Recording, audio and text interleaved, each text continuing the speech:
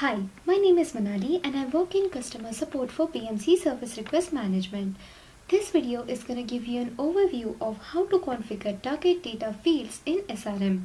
In this video, we are going to take a demo of how we can select one field such as scheduled end date in change request. We can take a field on your service request definition and the user would respond to this question and the answer selected by user would be automatically mapped to the backend change application ticket for scheduled end date. For example, on CHG infrastructure change form, we're going to take the database ID of scheduled end date.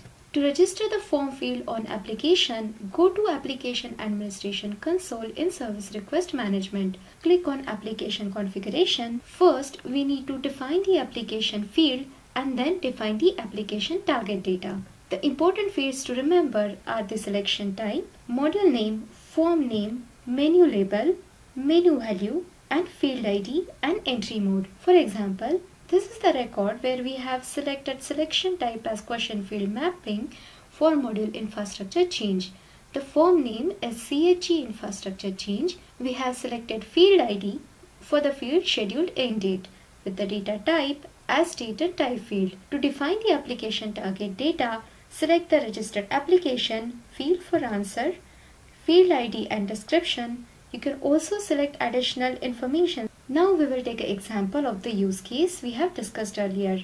In application target data, we will define the field. In application target data, select status, register application as change management, field for answer as scheduled end date, and other information. For more information on the same topic, please look upon our online documentation for defining target data for third-party application. Once the fields are defined, you can use them in your AOT. Map the same on your PDT and map to the user questions response in variable mapping. Now when you log in and select the data for scheduled end date, the same date would be reflected in the backend change application created for this service request.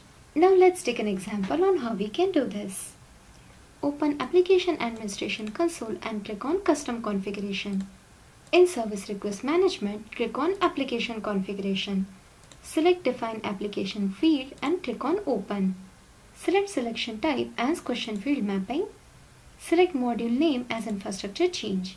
Select Form Name as CHG Infrastructure Change. Select the Menu Label 1 as Scheduled Start Date. Select the same in Menu Value 1.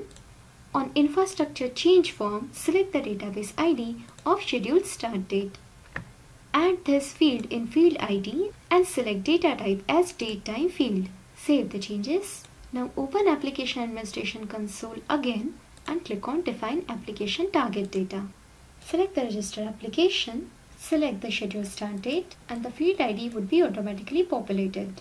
Save the changes. Now we will create an AOT for this. Now we will add this field in our AOT. Click on our target data, select the scheduled start date, click on add and save the changes. Now we will create the same mapping in our PDT. Select the AOT that we have created. In define variable, create a variable for scheduled start date. In map data, select the scheduled start date and map it as an input. Click on apply and save the PDT. Now we will create a new SRD for it. Select the PDT that we have created. Open question and mappings and create new question as scheduled start date. Select the question format as date and time. Click on apply.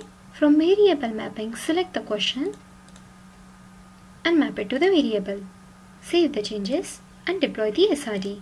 Now log into Entry Console and open the SRD to submit. Select the scheduled start date and submit the SRD. In additional details, this is the user's response.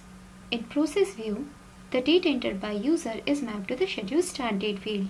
Open this change request, go to Date System tab, and you would see that the response entered by user is now directly visible in the scheduled start date field. That's all in this session for right now. Thank you for watching.